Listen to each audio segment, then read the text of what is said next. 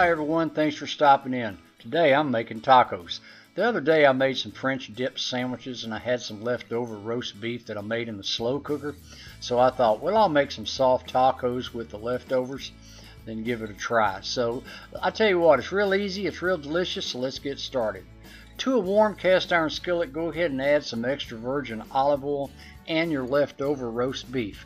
We're not looking to cook this any further, we're just looking to warm it. It should take about 5 minutes. And since we're having tacos, you gotta have taco seasoning. I've made some up homemade.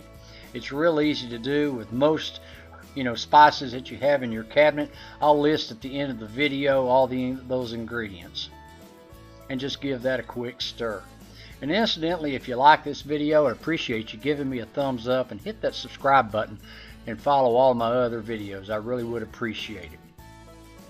Once your roast beef is warmed, go ahead and take it off the fire and let's warm us up some tortillas in another skillet. After that, return your meat back to a low setting on your fire, add some provolone cheese, and we're going to melt this.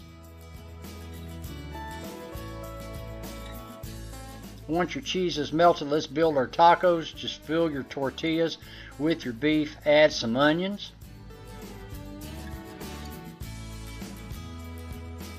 some fresh chopped cilantro,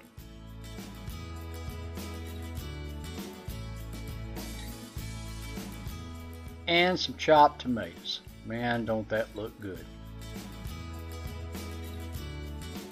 After that, give it a squeeze of lime, not much, and some hot sauce.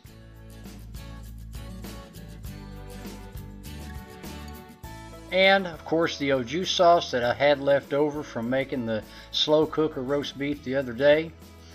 And there you have it, guys. You got a dipping sauce for your tacos. They're so delicious. Until next time, thanks for stopping in. I appreciate it, and I'll see y'all later. Bye bye.